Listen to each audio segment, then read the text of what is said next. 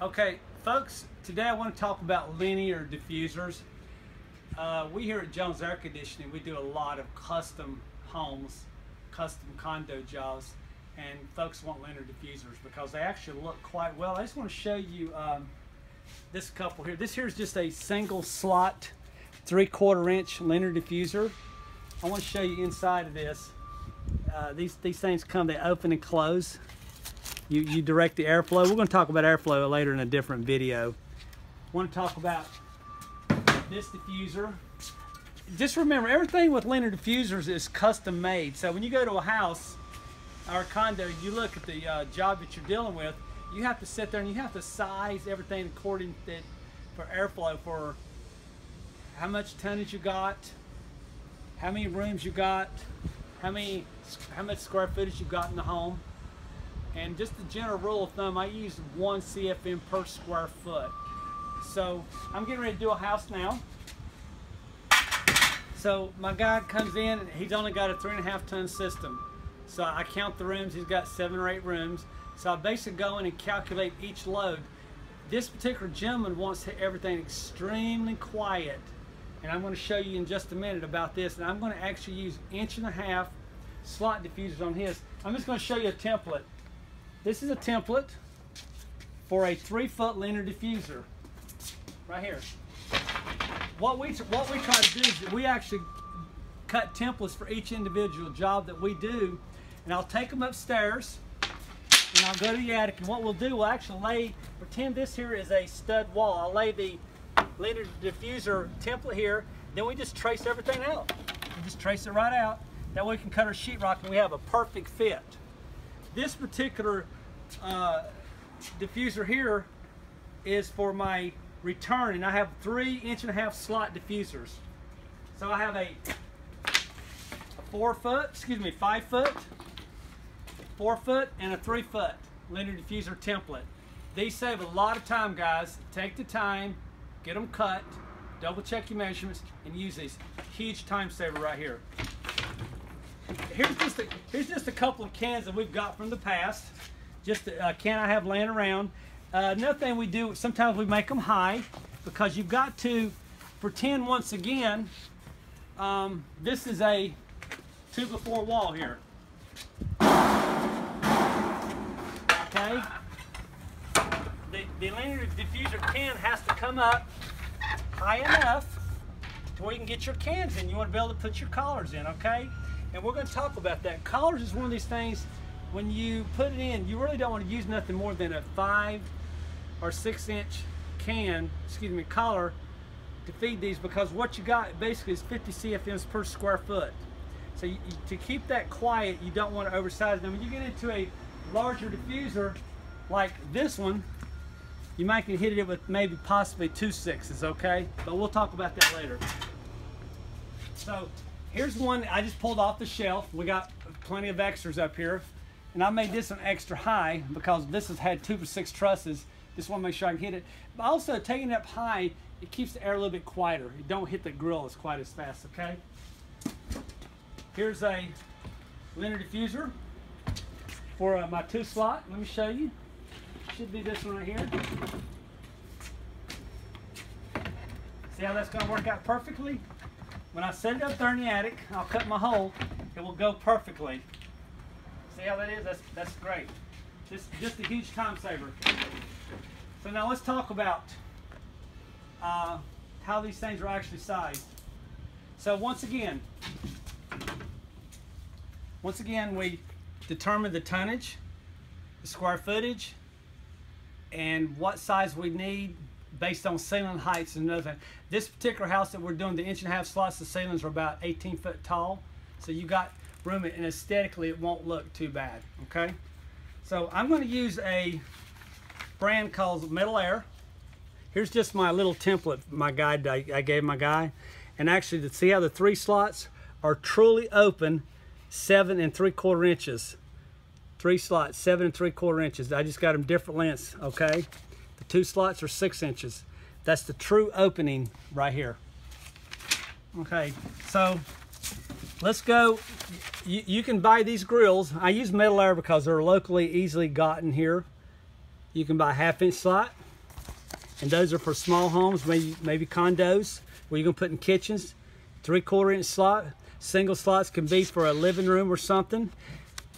1 inch slots. We are going to 1.5 inch slots in this particular show, and I'm gonna show you what we got here. So look at this, 1.5 inch slots. I'm going 2 slots. Look at this, CFMs per linear foot. Now, because I'm going to go with a 2 slot, I want to keep my static pressure down below 0.05. Okay, if you go any higher on the static pressure, you start maybe getting into a possible noise situation. So we're going to come down. So my 2 slot, I can put 60 CFMs per linear foot. That's what LF stands for. 60 CFMs per linear foot, that is really only about a 5-inch flex. So if I wanted to put a 5-inch flex, excuse me, let's say I got this room right here. This is my master bedroom, for instance, and I wanted to put 200 CFMs in the master bedroom. I actually would put a 5-inch flex here, here, here, and here. You don't want to cram an 8-inch flex into it, because what will happen, it'll all try to come out in one spot. It will not be even, and it'll whistle on you. You want everything nice and evenly distributed. Let me show you the rest of this. So by staying 60, less than 60 CFMs per square foot, or per foot, I stay right here. You see that right here? That's less than 15 feet per minute. It keeps the air quiet. That way the customer will not hear this. Okay? So always monitor. Let's just go over here. Let's just say we had a 2 slot and we wanted to go over here to 90 CFMs. He wanted to put a 6-inch flex in it.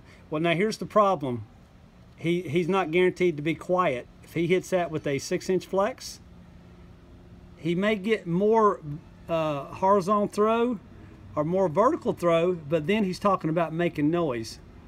It's really important. Linear diffusers work fantastically as long as you can't hear them. So when you go into your custom homes or your commercial buildings, I want you to look and see if you hear anything. If you hear anything, you don't have your louvers open or you don't have it set correctly. Now let's talk about the 3 slots. I put 2 slots on my supply and 3 on my return, because you always have to return more air than you supply. You technicians and you owners know this. So we're going to go 3 slots, cubic feet per linear foot, 75 CFM. So here, once again, I can't put a 6 because a 6 is about 100 CFMs. I'm going to put a 5-inch. 5 is about 50 CFMs. So if I get a house that I have, let's say 300 CFMs, 7 times 5 is 35. So I could put in 5 5-inch flexes to keep my noise down. Okay, so I would take the same can. Let's just say we use this. Now I would hit it 5 times. I would evenly separate it up and do 5 5-inch flexes for my return.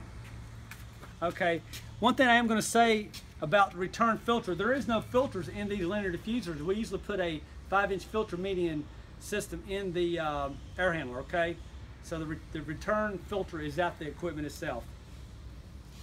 I'm just going to show you something here. When you go to cut these cans, you really want to learn how to read the spec sheet. Okay, let's just real quickly go over this. If you want a 4-foot can, you want to actually use the true measurement, which is 48 inches. Okay, you would go true measurement 48 inches overall length. Okay, and let me just show you something here. You know how I told you my slots? I got 2 slots here.